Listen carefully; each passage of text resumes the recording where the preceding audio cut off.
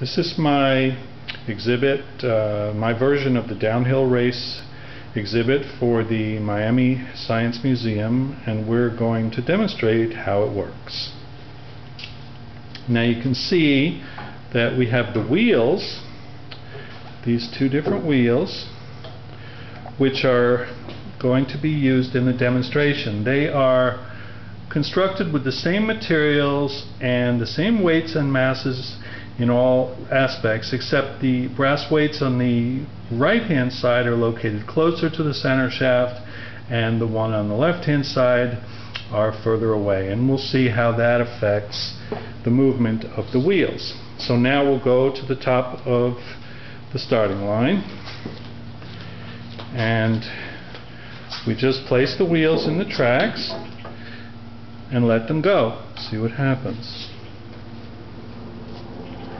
Now you can see that the one on the right is clearly moving much faster.